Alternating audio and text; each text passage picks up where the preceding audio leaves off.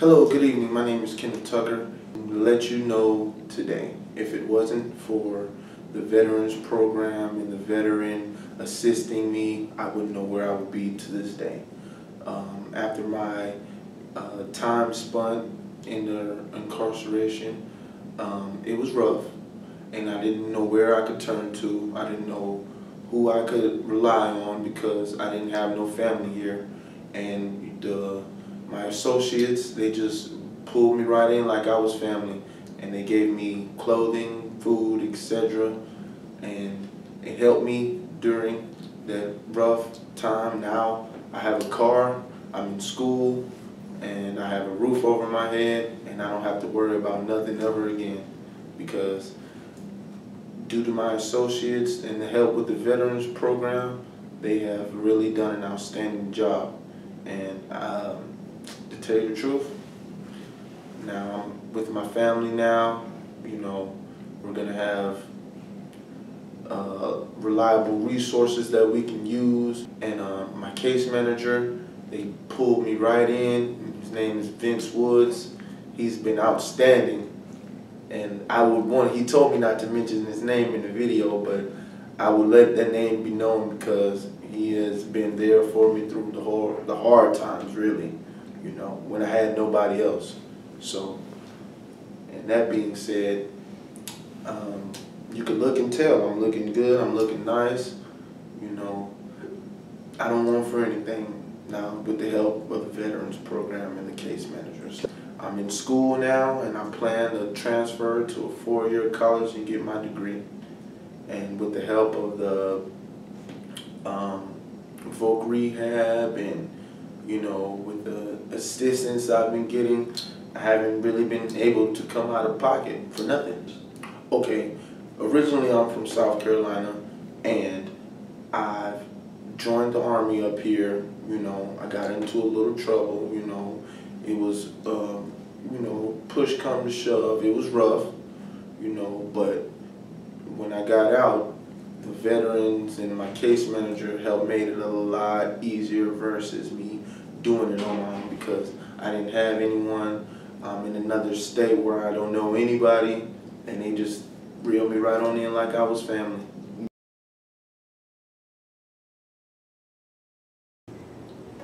My name is Justin. I met Vince, my case manager, about going on 3 years now. I met him at a work release. I came in from a job search one day and went in there. He's like, "Hey, we got a vet rep we want to talk to you real quick." I go in there, he sat down and he said, "All right, tell me about yourself." Most people, well, maybe not most, but a lot of people that we talk to when you're locked up kind of talk at you, not necessarily to you. Is always super comfortable, never forced, never really arrogant or looking down at us. It was kind of neat. But I told him I don't have any family up here. It's just me. I'm a kid. I don't really know what's going on. I was in foster care when I'm from Georgia, the other side of the country. He's like, "Are you doing all right? Is everything going on?" I'm like, "Well, I don't have anything." The next day, he showed up with a big old bag full of soap and shampoo and laundry detergent. When I got about 3 days later, he got together with my CCO at the time, and they found a volunteer that donated 3 sets of clothes, a watch, a belt, boots. It was cool. I was still wearing the stuff that I got out of the closet at Shelton. So it was nice, I tell you. When I got out, I didn't have a car. The bus is pretty bad. When you got enough time to go to one place a day, and it builds up. After a while, he got me a bus pass. For a long time, he got me a bus pass, so I was able to save up and got me a Jeep. I made it to work. Even now, I've got a new job, and Vince called me up, found he had a new job, found out that I'm a mechanic, automotive technician. And he said, "How are you doing? Do you have tools?" And he just signed me up to get a bunch of free tools to literally save my job. We've pretty much finished the whole plan we started when we first got together. I mean, it just makes a huge difference having somebody just somebody, you know, that you got a question, you need some help with something, that every time they come through. Yeah, I think I met my case manager just under 3 years ago, maybe 3 in June. Let's see. That was my first and last time getting locked up. I've been able to keep my head, you know, clean, you know, just head above the water, you know, in the past. You know, I don't know entirely what's going to happen in the future, but you know, I know I'm going to be able to take care of it and get there. I'm going to try to go to school, finish up my mechanical studies, and I think that'll do it.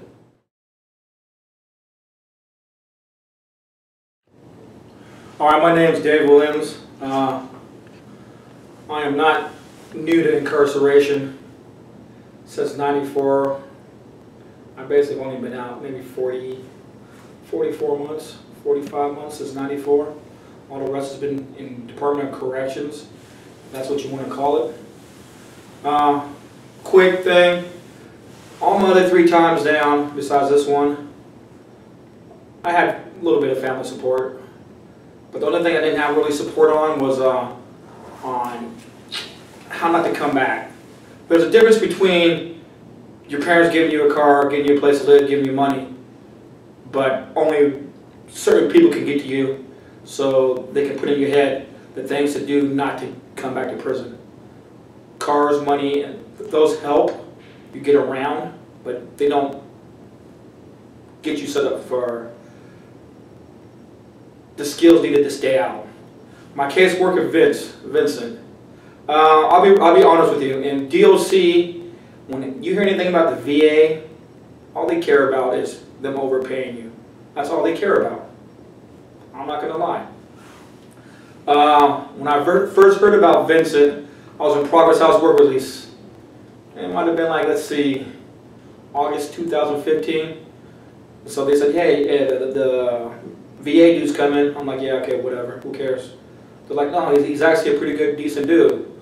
So I'm like, all right. So I show up, I see Vince, you know, he got a little swag to him, so he good, you know. And the first thing that impressed me was he looked me in my eye when he shook my hand. That's the first thing. You know, he wasn't trying to belittle me or anything else these other DOC people do. He just let me be me. He felt free to share with me that, hey, he was incarcerated. And right there, my walls dropped just a little, you know, because I really don't care what he has to offer me, you know, through the VA. What I cared about was I could genuinely feel that he cared about us as a person. Us not coming back to DOC is what attracted me to the whole situation. We sat down from day one, and he just looked at me and says, what's your plan, man? What do you want to do? And I told him, I kind of looked at him and said, I don't want to come back. And he kind of like rolled his eyes at me, not arrogantly, just like, oh, here we go, same old, you know. But what it came down to was he was trying to pick my brain. You know, he wasn't trying to tell me what to do or tell me how to do it. He just, hey, A, B, C, D worked for me. What do you want to do? What about schooling? And me and him gone back and forth on this schooling thing because he wants me to do a 4-year degree. I keep telling myself, no, I'm going to go to a community college. Technical college. He says, man, you got to think out the box. You got to think out the box. He says, what got you in prison? Thinking in the box. And I'm going to a technical college, but I don't know. I was talking about it with a friend this morning, and they told me the same thing, man. Go to college. You know, 4 years. First of all, I'm a minority, okay, by my race. I'm a minority because I've been in prison. I'm a Gulf War veteran. Like Vincent says, when you talk about felons, you hit a computer button, it takes you to a whole new screen. Well, all 3 of those things take me to whole new screens, you know. Since I met him, we set a plan, and I was talking to him. When I made a plan, I'm not just talking about school. I'm talking about where place to live, a job, schooling, who to go to, who to talk to. As you know, it's hard for a felon to find apartments. Because, I mean, to me personally, we're being segregated against. yeah, we've messed up, but that shouldn't be a reason not to run us a place. Well, one morning went to like 4 different departments and told me all the same thing. Oh no, you got too many felonies, this, that. And I was about to snap. Just keeping it real. And then I pulled over the side of the road and I called Vincent. He said, man, come on down, meet me here. He bought me lunch, we talked, and he got me in the right track to find an apartment. And as a matter of fact, the path he put me on, in 2 days I'm supposed to call back about an apartment. I mean, it's not easy, you know, it's really not easy out here. And I don't know who's looking at this, who's going to look over this, but we need this. Not just veterans, but people coming out of prison. We need this. We need somebody that cares. We need somebody that's going to go that extra mile, if we go the extra mile, to help us. Because you can say all you want, but it's your actions, Vince's actions are the things that got me to what I'm doing today. You know, I start Bates at the end of this month. I just seen the vet rehab program, and they're paying for my schooling, all my books, everything. You know, and it's just the things that Vince opened my eyes to. I can't say he taught me, he opened my eyes. He lets you learn yourself. You know, he lets you learn yourself. I mean, he's not gonna, you can say one thing, and if he don't agree with it, he's gonna say, hey man, he's gonna show you a different way, you know, that might work. You know, so, but we need this kind of stuff, you know. When I say we, I mean incarcerated veterans, incarcerated people, and yeah, we're a team. You know, this isn't a me, Vincent thing, me, Jason, we're all a team. You know, because we all been in the same war, the war against crime, you know, which you wonder why the recidivism rate's so high.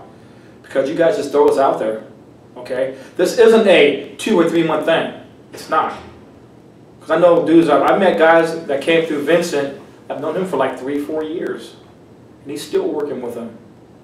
So, to all you people that are sitting in these chairs up in Olympia, thinking these little 2 month things you do for us, it's not doing nothing for us. It's people like Vince and the program that he wants to get going is what helps us. You know, because, I mean, I got a temper. And I know if I start to snap, Siri, call Vincent. Call him Vincent. And first thing he's like, what's going on? You know, he'll ask you what's going on. And he knows me, you know, and it's because he chose to, not because he was told to. It's not his title to answer my phone call when I'm sitting on the side of the road about to snap, but that's just the type of person he is. So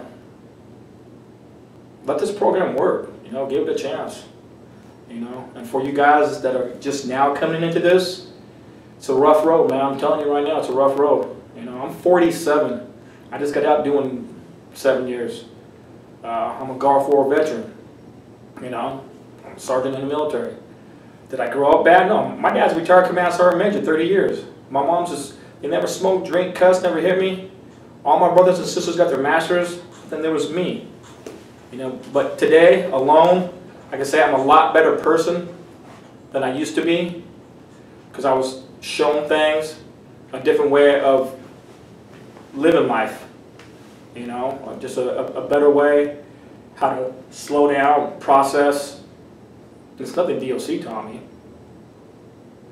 It's just, you know, when somebody cares enough to care, and that's the biggest thing. He knows the roads we went down because he's been there. He's not like one of these counselors, whatever you want to call them, caseworkers that learn everything from a book. You know, set up with a silver spoon in their mouth. And they're going to try telling me, you know, how I feel. You don't know how I feel. You ain't been there. You know, he has. So, I mean, I feel comfortable with him. And it's hard for me to feel comfortable with anyone after doing, what, 16 years in prison? But it took me a matter of about 5 minutes to get comfortable with him. Because he showed he cared. Other than that, have a good day.